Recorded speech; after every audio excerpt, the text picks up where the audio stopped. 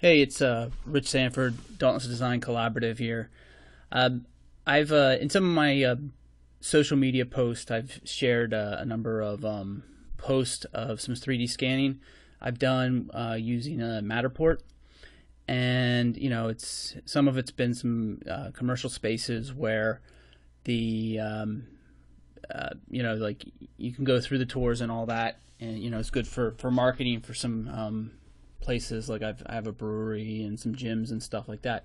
But I also wanted to show you here what I use these models for. So here's a residential scan I actually did yesterday for a new residential project. So you can kind of move around just like anything else you may have seen. You kind of move around in the space as well. But the next step is so I have this scan and have all this information. That's great, but now the next step is taking it into my drawing software and starting that process to design what the homeowners in this case want to do. So and show you. So I've already taken the model and put it into the software. So you can see here is the plan of that same model.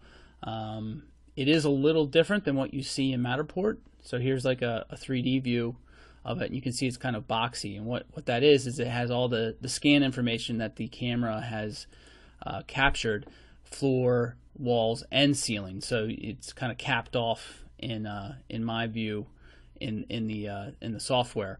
But then, like, so for example, but I have all this different information. So in my software, I can actually create like these this nice little handy section box, and I can look at it from the side, and you can see here, just looking from the side of the model, I can see all the information, and I can orbit around, and very similar to what you could see in a public view of the kind of dollhouse view of in Matterport.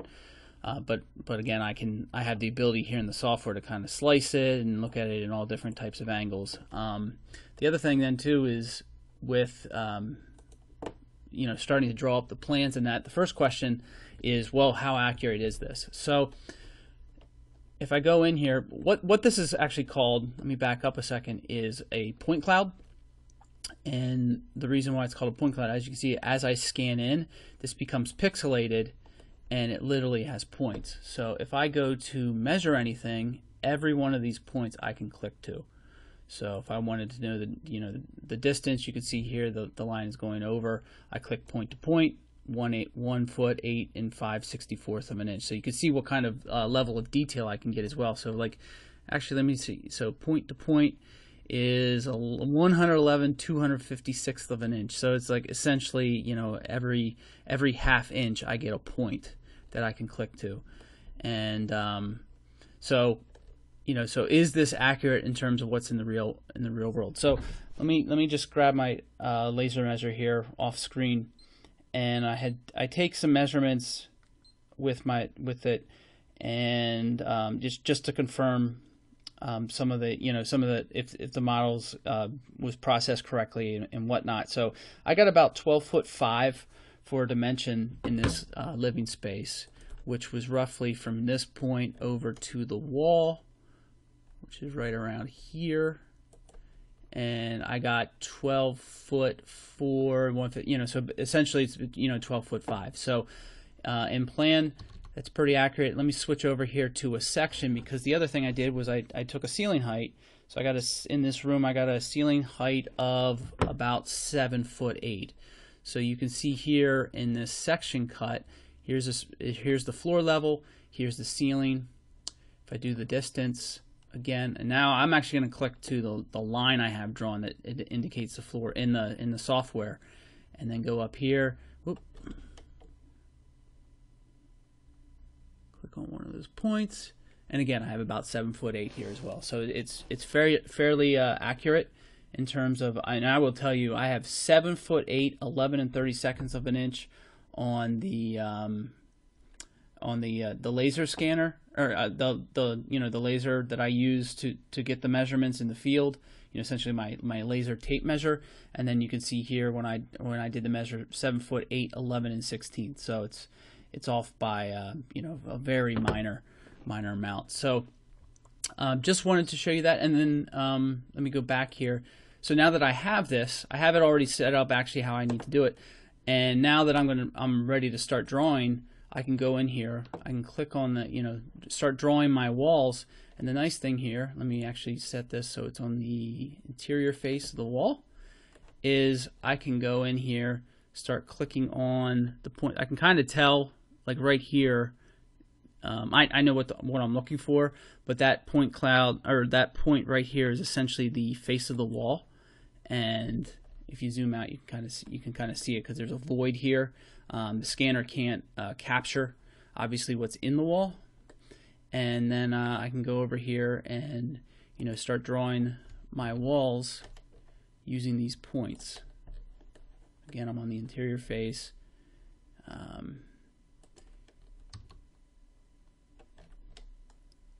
Click one more. There's a little bit of you know, there might be a thicker wall here, or well, there is some stuff on this wall. So, but I can go in here. But I mean, I think in terms of what I'm showing here, this is pretty, I think pretty, you know, clear in terms of. And the wall, I'm drawing like I think a 12-inch thick wall or 8-inch thick wall. This might be a 6-inch thick wall. But if I go in here, clean it up real quick.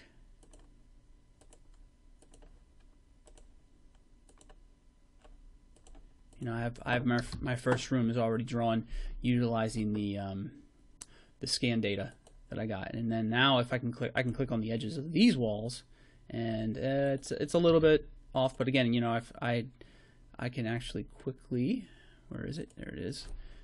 Change that to 12'3", so that's roughly what the, you know, the dimension I got in the field, and you know, I just continue the process throughout the rest of this. You know, the rest of this house to draw the existing conditions. And again, I'm drawing all in 3D, so these walls are coming in. Now these walls are actually set at, yeah, I can, this is the other thing real quick, is it's a building information model environment. So not only am I, you know, drawing graphically what needs to be shown, but you can see here I'm clicking on a wall that I just drew, and it's telling me it was drawn, you know, it's at the first floor. There is no, don't worry, well, you know what, there's constraints and whatnot, but it's right here is telling me the actual height that I just drew it at. So I know I need this at like roughly 7'8", and you can see right there the wall was changed back to 7'8". Other things that are happening as I'm doing this, it's also telling me the length of the wall that I just drew, the area of the wall, the volume of the wall. So as I change this, so for example, let's say, you know, the volume will probably change here. So if I change this to 10 foot high, already these numbers, like the area and the volume numbers, change automatically. So it all happens in real time here. So very handy. And here I'll even switch to the 3D view. And let's turn off the section box. Give me 1 second. Boom. And now you can see that these walls are starting to, you know, are shown, you know, are in 3 dimensions as well. Oop, hold on. I was trying to bring them down to that 7'8" dimension. There we go. Oh, and this one needs to go to 7'8" as well. So there. So I have, you know, I have the first room drawn for this house project. So just wanted to show you kind of the application that I use it for after. You know, it's not just a pretty picture, a cool thing to kind of move around with. There's actually a functional use I have for it as well in my day-to-day processes here in the office.